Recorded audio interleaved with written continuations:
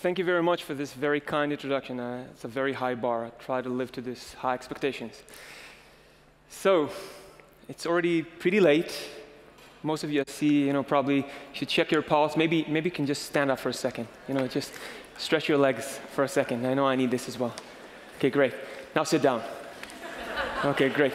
Now I'll need, let's see if I have this. It's this one. That's it, okay. And I press, let's see, okay, it works. So before I start, I see a few familiar faces here, so we're going to start with a disclaimer. This is a green presentation, which basically means that some of the slides have been recycled, so. And it works, okay. So when thinking about today's lecture, initially I thought about telling you about the problem we're trying to solve and to scare you and tell you about how enormous it is. But then I thought it's going to be probably much more interesting to tell you about the journey that we actually went through in MeMed, trying to be, well, not to solve the problem. I think solving this problem that I'm going to talk about, that's too much of a daunting task. All we want to do is be part of the solution.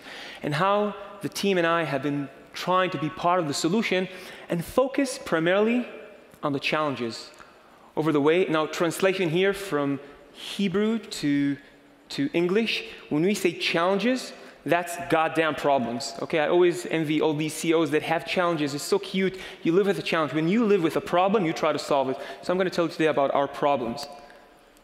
Now, before that, I'm just going to give you a snapshot MeMed today. We're here on the 5th floor, founded 2009 in Kfir. That's the other co-founder's grandmother's kitchen, headquarters in R&D lab in Haifa, beautiful view to the beach. We see the people that actually have a life. We're ISO 13485 certified, several financing rounds, blue chip VCs, Silicon Valley, Asia, quite a lot of non-dilutive funding, about $17 to $18 million just in the last 12 months that's in addition to VC funding, just, EU Commission, federal government that are trying to help us materialize the dream. We have a team that includes thought leaders, including people here in Germany, in medicine, emergency medicine, infectious disease, molecular immunology, big data analytics, product, IP regulation.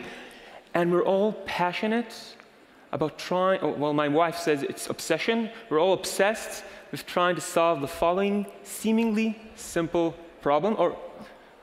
No, sorry, that's from a different presentation.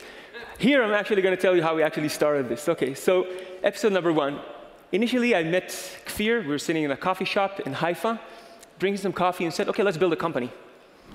And we had 2 observations. Observation number 1, people are different. Well, sure, but they're managed clinically in a similar manner, and that's not something new. But what happened in the last 10 years, and we've seen several lectures today, suddenly we can measure it very, very effectively. DNA, genomics, transcriptomics, metabolomics, microbiome. So that's observation number 1. Observation number 2, well, diagnostics is using about 2% of all healthcare expenditures, but it's informing about 70% of our medical decision making. So we said, okay, that's an opportunity. Great, let's build a company. But what the hell is our company going to do? Now, I don't know how many of you have ever had this feeling that you think about a problem and suddenly you have a eureka moment. How many of you have had this? Raise your hand. Don't be shy. Okay, beautiful. We had nothing. Complete, utter darkness. For about a year, we didn't find any problem to solve. And then after a year, after coming with several imaginary problems that didn't really exist in medicine, we came up with the following seemingly simple problem. You come with your child to the doctor, they're sick, they have a fever, or maybe it's you and you feel sorry for yourself, or maybe it's your parents. And what often the physician is trying to figure out is, well, whether you have a bacterial or a viral infection, whether to treat you or not to treat you with antibiotics. And the problem is that he or she often don't know, because bacterial and viral infections are often clinically indistinguishable. Now, sure, there's many solutions out there. Again, we heard a little bit about that today. Things, for example, you can take a culture and grow the bacteria in a dish, things called PCR, rapid antigen tests, but they would usually suffer from one or more of the following verticals. First, prolonged time to results. Many of the solutions take a lot of time, about 48 hours to grow bacteria in a dish. Now, when I come with my daughters to the doctor, I don't want to wait 48 hours. I want a solution here, and I want it now. Number 2, well, most of the technologies require access to the infection site, which is not always possible. If you have an ear infection, it's behind your tympanic membrane. If it's in the lungs, so that's 2. Number 3, we just heard about the microbiome. It's also in the nose. Say you take the best technology, say a PCR, and you sample the nasopharynx of a 2-year-old child and you identify a bacterial pneumococci. Who cares? Every second child, healthy child that you pick up on the street random will have a pneumococci, whether he's healthy or sick. And same goes for the most prevalent disease-causing agents on Earth. Basically, these bacteria and viruses are doing Tarzan from one nostril to another. So that's creating a lot of false alarms.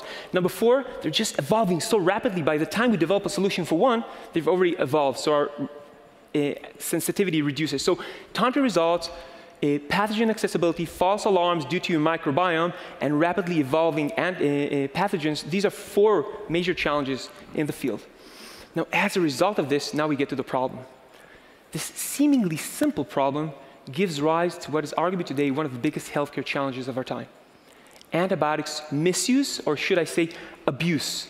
And there's several dimensions to the problem. I'm not going to talk about this too much. We can talk about this for days. But the first dimension is the overuse. Every second antibiotics is overprescribed to a non-bacterial infection, that is a virus usually, for which it was not supposed to be prescribed in the first place. Consequences? Well, first of all, we're about flushing down the toilet about 18 billion with a B dollars of a drug that was not supposed to be prescribed. We have adverse effects, for example, allergies and some others. But of course, the biggest of the problems is the rise of resistant strains of bacteria. Basically, through simple Darwinian evolution, they're creating resistance to the antibiotics.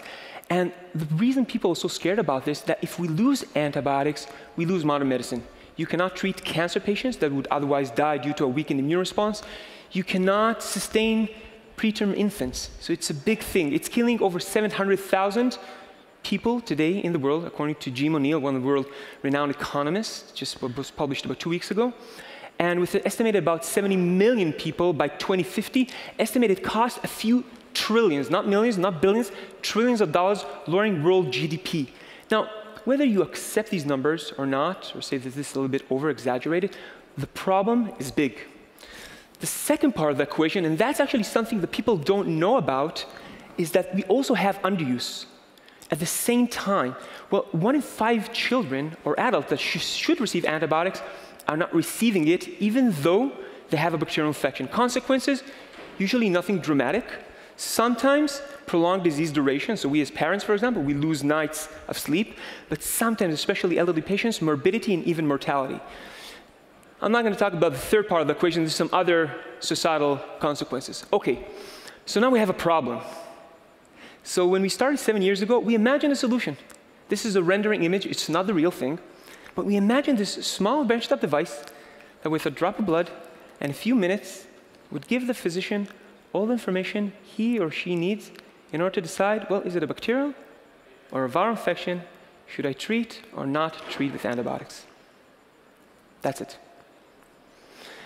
Now, of course, we realize that whoever can do this is going to conquer a multi-billion-dollar market. It's going to be a multi-billion-dollar company, but that's Mount Everest. That's a holy grail. So we said, well, if we want to climb Mount Everest, we might as well stop at base camp. Otherwise, we're going to die from lack of oxygen. So what you see here on the right, that's another product that works in about 2 hours. The first one here on the right has already received regulatory approval. We're already using it to guide patient treatment. We're about 18 months line of sight from the 2nd generation. So last piece of the puzzle, how do we do this? We knew we're not the only wise guys in the neighborhood, and that all the big players, the Roche, the Abbotts, the Siemens, we had today Siemens CEO, well, they've been working on this for 50, 60, 70 years. How could we compete? So we said, well, we have to find an unfair advantage. We have to cheat. And we said, well, most of the solutions, the common denominator, they're trying to grow the bacteria, they're trying to detect the viruses. We said, well, we're not going to do that. We're going to rely on a system that's within us. That's much better than we could ever hope to develop as clinicians, scientists, and engineers, and I'm alluding to your immune system. So your immune system is actually the perfect mechanism, it's a deadly weapon to identify bacterial and viral infections and to mount specific attacks against them.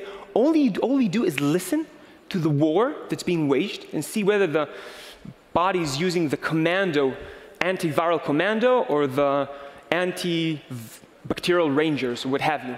And through a set of biochemical sensors, and through sophisticated algorithms, you translate that into simple barcode, if you will, of the host response, telling the physician bacterial, viral, or non-infectious etiology. That's the concept. Okay, so we are already at episode number 3. So now we have a problem and a conceptual solution. But then it turned out that ideas are easy. Making products is hard. So let me give you a very short account of that and a little bit about how we failed to raise money initially. So challenge number 1, or problem number 1, where do we look inside the body?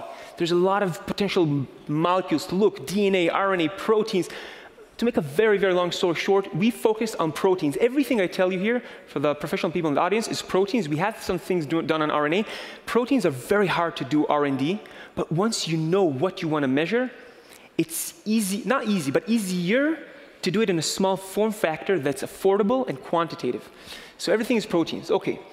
And now we went through this series of events. Initially, we said, okay, where do we find these proteins? There's more than 100 years of immunology. Usual suspects, again, for the professionals here in the audience from life science, we look at cytokines, interleukins, procalcitonin, CRP. If those of you who are non-professional here from life science, if you don't remember this, it doesn't really matter, because it failed. And so we just took the blood of our family and friends, infected them with different bacteria and viruses, and it didn't work.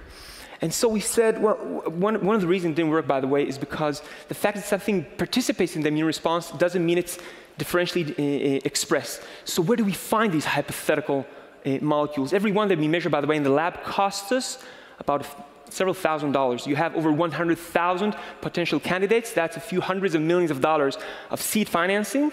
Of course, we couldn't have that. We couldn't find a dollar. And we don't have enough blood in the Israeli population. So we went the Google way. We built these crawlers, then went on the net and sucked to our servers every piece of data that's ever been put out there on infectious disease. And a year into the process, we've reduced this infinite list to 600 proteins, repeated the experiment on the top 20. We didn't have money for everything. 18 crap. 2 of them lit up. We were so excited. Got a term sheet from a venture capitalist who then took it back. And we asked, why? And they said, well, in vitro, outside the body, is not in vivo, inside the body. What about kidney filtration, lymphatic communication, proteases, which are little Pac-Mans in your body that are chewing up everything. So we said, okay, the only way we're going to convince ourselves, the world and ourselves, that this is actually meaningful is to do a small-scale clinical study. Got on board a few hotshot clinicians for a little bit of equity and a lot of goodwill. Ran a small-scale clinical study, 25 bacterial, 25 viral. One of the molecules died on the journey from in vitro to in vivo, and one of them survived.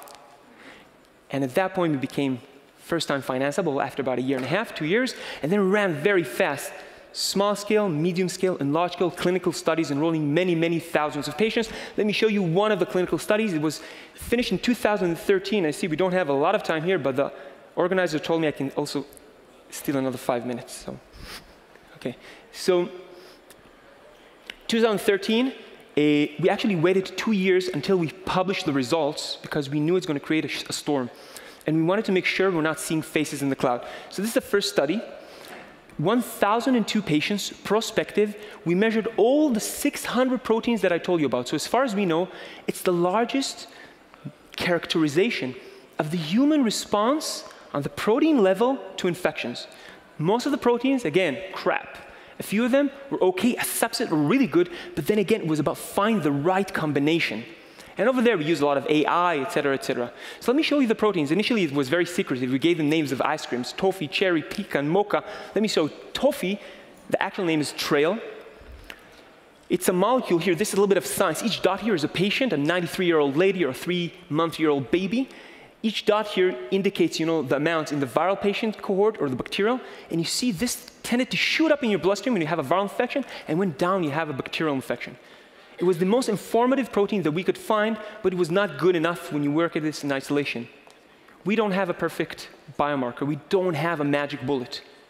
We and nobody, I think. But then you add to the piece, to the puzzle, another one which is routinely used called CRP that goes up with bacteria, and another one that has another dynamics, it's called IP10, and together gave us a pretty robust results. That's what you see in the first publication in the blue. The sensitivity, that's the accuracy that we detect bacterial infections. Specificity is the accuracy that we detect viral infections. Is it good? Well, 94 means that 6%, we're missing 6% of bacterial infections. We're reducing it from a 20% missing, so that's about 3.5 reduction. And the fact that we're doing 93% specificity means that we're missing 7% of the viral infections. We're giving antibiotics. That's an improvement from 40%, so that's about fourfold reduction. But more importantly, the fact that we're using the immune system is not just a cool gimmick. It's not just a geeky, cool nuance. It enables you to overcome the challenges we talked about in the beginning. A, it's fast. You can measure it in minutes. Second, it can diagnose inaccessible infections because your immune system goes behind your tympanic membrane and into your lungs. Third, we've measured actually the microbiome. Where did you go for microbiome? We measured the microbiome and showed that if that pneumococca is not attacking the body, by and large, the immune system doesn't counterattack. So it's an elegant way to overcome this problem. We didn't solve it, the immune system did. And lastly, we went through all the epidemics and found out the H1N1 swine flu, if you remember, and H2N3, and we found that the signal is pretty robust. Okay, I'm going to skip this just because it's really beautiful stuff, but I see I'm running out of time, so I can talk about that later on. I'm just going to tell you that, well, right now, we're running about 10 clinical studies, prospective, over 10,000 patients. We just won a prize, the most promising biotech company, medical device company in Europe, out of 90 companies. Got a $4 million prize, and we're actually sharing this here with a Professor Tobias Welter from Hanover Medical Center, who's the head of the Pulmonology Society in Germany. So that's study here, almost at the top. It's going to be 1,100 elderly patients here in Germany, and we have some other collaborators here in Germany. Okay, so last piece I want to tell you. Discovery is not validation, and validation is not really helping patients. And I think Yogi Berra said this very nicely. Well, in theory, practice is like theory, but in practice, it's not. So we're sitting around the room, boardroom, about, again, 2 or 3 years ago. We said, it doesn't matter how smart we are, or think we are, well, we're not going to be able to anticipate how the market is going to react to this. This is what Gadi was talking about early on today. So let's just make an imperfect product. It doesn't work still in 15 minutes. It's going to take 2 hours. Put it out there, get punches in the face. You usually do that in internet, launch and learn. You don't do this in biotech. But we said, let's do this in biotech. Let's get punch in the face, learn, improve. So by the time we have the holy grail, we already incorporate all this know-how. So this was the first product, ImmunoExpert. It works in 2 hours, CIVD approved. We already use it in over 5,000 children as part of routine care. Let me just give you an example. This is how the user interface of this product looks like. It's like a thermometer, but an immunometer, if you will. Numbers between a 0 and 100. This is a child coming to a major hospital in Israel. Suspicion of viral infection. They send him home. Get this, 90% bacterial infection. They come back. It turns out to be a peritonsillar bacterial abscess. This is the type of material that pediatrician nightmares are made of. You don't want to miss that. That's one example. This is my favorite example. 3-year-old child, really, really cute. The mother was hysterical, a fever for about 2 days. The father, a really nice guy, had to go on a business trip. The mother was asking the father, well, what does the daughter have? The father said, I have absolutely no clue. So the mother says, the shoemaker is going barefoot. So I took my daughter to one of the medical centers where they're running the ImmunoExpert, and we ran the score. You see here, it's a 99% viral infection, 1% bacterial infection. We didn't treat with antibiotics. She was back in the kindergarten after about 24 hours, and I got to be the hero of the house, my wife, and of course, most importantly, my mother-in-law. Some people here are smiling, some are scared a little bit. I'm going to skip this. This is how an adoption curve looks like, and I'm going to, let me see, I'm going to skip this as well because I'm almost around out of time. I'm just going to say that, well, this is the second generation product. It's, again, it's a rendering image. We still haven't unveiled how it's going to finally look like. We're about 18 months line of sight from the second generation. And episode number 5, well, you see it's blank. We're actually writing it these days. I don't want to end before I just mention, what you see here at the top is the brilliant and vibrant team at MeMed, and here are all our collaborators from all over the world. And thank you for the organizers for inviting me here to share the story.